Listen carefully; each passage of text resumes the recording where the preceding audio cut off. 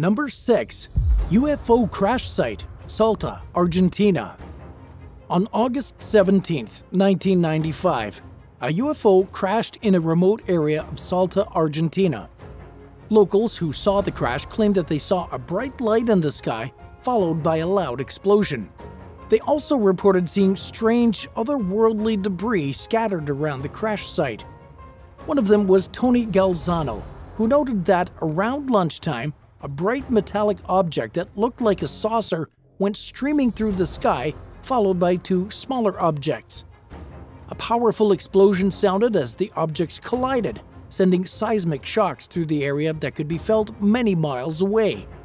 There were thick black plumes of smoke billowing into the air where the mysterious craft landed. Galzano, a pilot, decided to head up in the air to see what was going on. But on his first sight soon after the crash, he found nothing at all. But just 2 days later, he flew across a huge area with all the hallmarks that something had crashed there. The surrounding trees raised even more suspicion since they had parted and seemed to be covered in some sort of acidic liquid. Galzano couldn't look for too long though, since his plane began to mysteriously fail. Knowing he wouldn't be able to make it back to the airstrip, he prepared for an emergency landing. Thankfully, he came out unharmed. Once on the ground, Galzano noticed that the dirt seemed off. He decided to take a handful of the dust that littered the ground, and it was eventually brought to the University of La Plata to be analyzed. Scientists at the university confirmed that the mysterious dust was made up of 98% pure potassium, but the remaining 2% were a total enigma. They couldn't figure out what it was made of at all, perhaps suggesting that it was not from this planet. 2 weeks after the crash, a fleet of 4x4s flocked to the site. From them, countless army officers poured out, all dressed in black uniforms. The people at the site who had been forming an impromptu search party were then told in no uncertain terms to go home and that the situation was now under control thanks to the Argentine military. Although locals were rushed away and the area was cordoned off, rumors started to spread that the military had discovered a crashed UFO and was conducting secret tests. Some people had even claimed to have seen strange creatures around the area in the days after the crash. But, as with most UFO sightings, there's no concrete evidence to support these claims. Just a few weeks earlier, an airplane had to take evasive action to avoid colliding with an unknown flying object while approaching the nearby Bariloche airport. Some people have speculated that this incident may be connected to the UFO crash, suggesting that the military was already tracking the object and may have shot it down. Still, there is no evidence to support this theory. Of course, the military denied the existence of UFOs, stating that the debris was simply from a weather balloon that crashed. But many people have remained skeptical, and the incident has continued to be a topic of discussion and speculation among the UFO and alien enthusiasts. Number 5. Krafla Toilet, Iceland. Have you ever had to use the bathroom in the middle of nowhere? Well, in Iceland, they've got you covered. One of the most spectacular restrooms is found near the geothermal Krafla station. An experiment was carried out there from 2009 to 2011 in an attempt to get heat directly from interacting with the subterranean magma which powers the whole station. But it's not just the geothermal station that benefits from the magma's heat. There's also a shower on the side of the road heading up to Kraflu in the middle of a big barren landscape. The shower doesn't have any walls or way to cover up for modesty, so using it is not for the faint of heart. But since there is no civilization for miles around, except for the few workers at the station, many people have been able to take a shower in relaxed comfort without any prying eyes. This let them take in the beautiful scenery with the shower of a lifetime. It constantly has a supply of hot water since it is linked to a geothermal spring underground. This means it can keep going all year long, rain or shine. There was once also a toilet at the site, not a functional one but an art piece designed as an additional tourist attraction. This has been since replaced by a sink, which again is purely for decorative purposes. So if you ever feel like you need to freshen up in the middle of nowhere in Iceland, you know exactly where to go. Would you have the guts to take a shower at Kraflu? Let us know in the comments below, and don't forget to subscribe while you're at it. Number 4. Rakelsbruck, Germany. The Devil's Bridge, Rakelsbruck in Kromelauer, East Germany, looks like something straight out of Tolkien's Middle-earth. This stunning stone bridge stretches across a river, reflecting in the clear water below, making a perfect, full circle. This symmetry between the bridge and its reflection is how it gets its nickname as the Devil's Bridge. It's commonly believed that something so perfect could only have been built with the help of the devil in exchange for the first soul to cross the bridge. In reality, it was built by humans and was commissioned by a local knight back in 1860. Instead of being a simple stone make, the bridge is actually pretty flashy. It has rock spires at either end of it, which are designed to resemble basalt columns, and through the arch of the bridge you can see another pillar of basalt poking up from the water like the spires of some fantasy city. The bridge is currently off limits for anyone who wishes to cross it to protect and preserve this amazing monument in the middle of the woods. But many people still turn up when the light is just right to get a photograph of this amazing structure and its gorgeous reflection. Number 3. McDermott's Castle, Ireland. In the middle of a lake in Ireland, a ruined castle sits on a small island, like something right out of a fairy tale. McDermott's Castle is a historic site located on an island in Lough Key, County Roscommon. It was built in the 12th century by the McDermott clan, which was one of the most powerful families in the region during that time. The castle was originally made up of a circular stone tower with walls that were 9 feet thick. Over the years, it was expanded and modified with the addition of a second tower and a defensive wall. The site played an important role in the history of the region, since it was the seat of the McDermott clan, who were involved in countless battles throughout the centuries.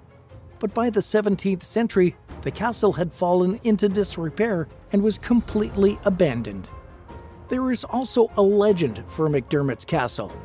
It is said that Una, the beautiful daughter of the chief of the McDermott clan, fell in love with a boy who was not a good enough match for her. Her father forbade them from seeing each other, exiling Una to a castle island so the two lovers wouldn't be able to meet.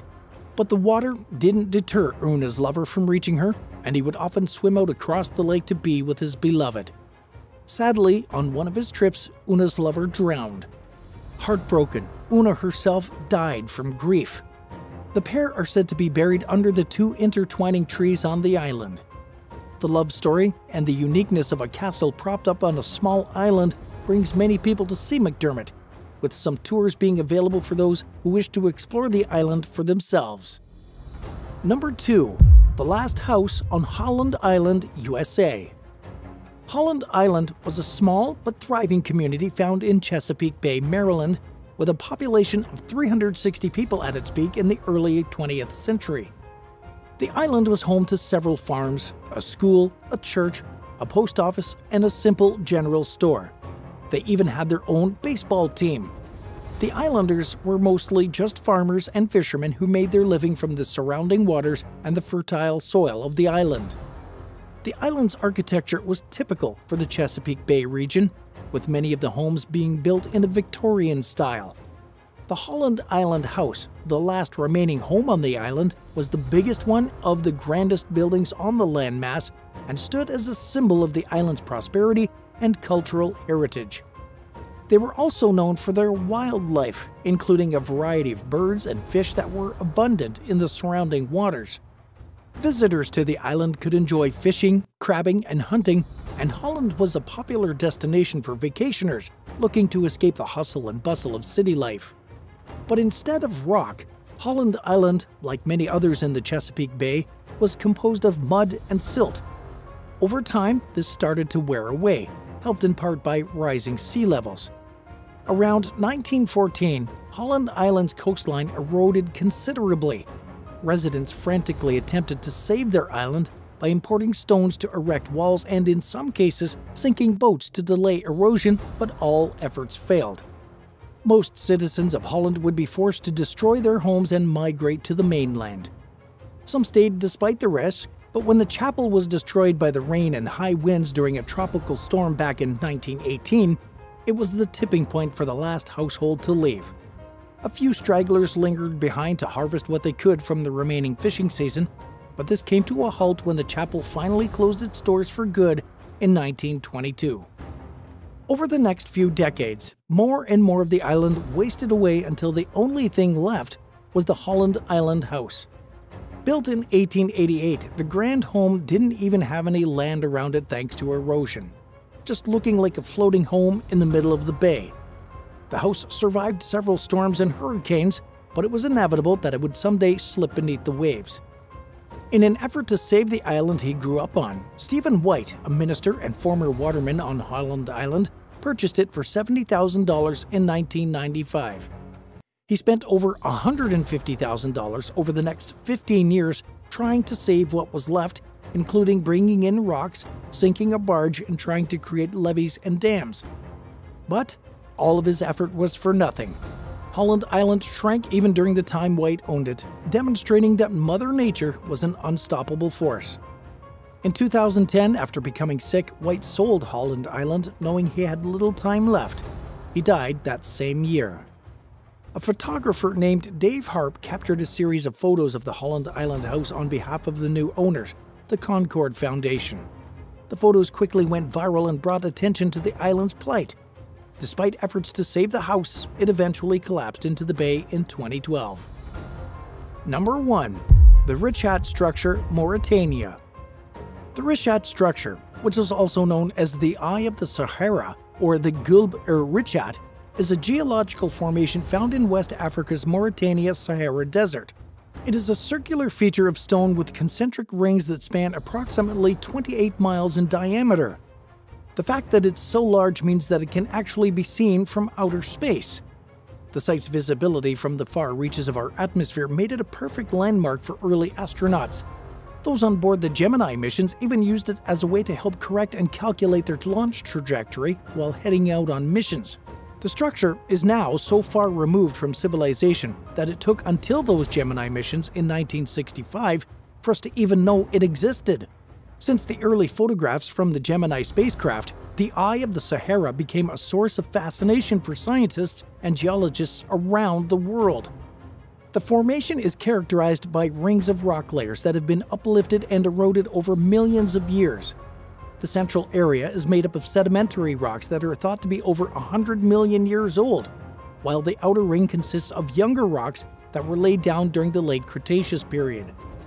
The older sedimentary rocks were put down over millions of years, and some of these rocks hold fossils of marine animals like ammonites and sea urchins. This suggests that the area was once covered by a shallow sea, which gradually shrank over time. The sedimentary rocks also show evidence of being deformed and uplifted, which may have been caused by tectonic plate activity or the movement of magma underneath the Earth's surface.